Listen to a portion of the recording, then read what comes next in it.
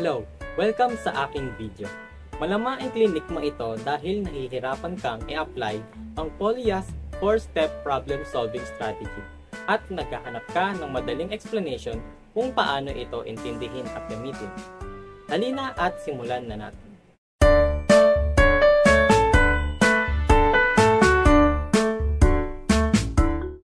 But first, who is Polya?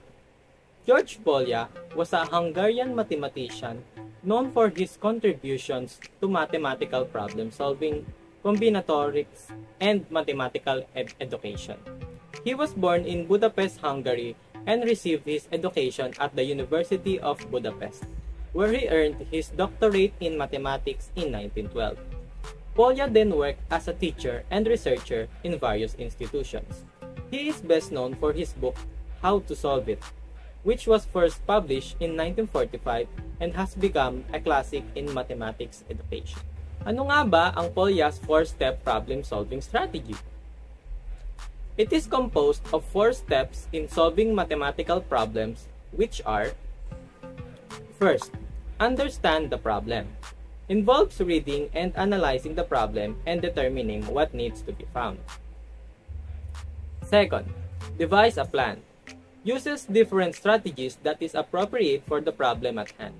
Examples are working back or drawing a diagram. Number 3. Carry out the plan. Implementing the devised plan in step 2. And fourth, review the solution. This involves checking the solution to make sure that it makes sense. Bakit ba natin kailangan gamitin ito? Sa paggamit ng strategy na ito, masasagot natin ang mga problem sa isang maayos at organisadong paraan upang mapaunlad natin ang ating problem-solving skills. Tara na at i-apply na natin ang strategy na ito sa isang halimbawa. Problem: brothers and sisters. I have 2 more sisters than brothers. Each of my sisters has 2 more sisters than brothers. How many more sisters than brothers does my youngest brother have? First, we have to understand the problem. List what is known and unknown. The known is that I have 2 more sisters than brothers. And each of my sisters has 2 more sisters than brothers. The unknown is that how many more sisters than brothers does my youngest brother have? Next, we have to devise a plan. Assume that the speaker is a girl. We have at least 3 girls, the speaker, which is X, and 2 sisters, which is X1 and X2. Next, we have to carry out the plan. Each sister would have 2 more sisters than brothers, the 2 sisters being the speaker, and the other sister earlier mentioned. For example, X1 would have X2 and X as sisters. The youngest brother has 4 more sisters than brothers because he has X, X1, and X2 as sisters. Also, he has to remove himself from the count of the brothers. Thus, we can say that the final answer is 4. Then we have to review the solution.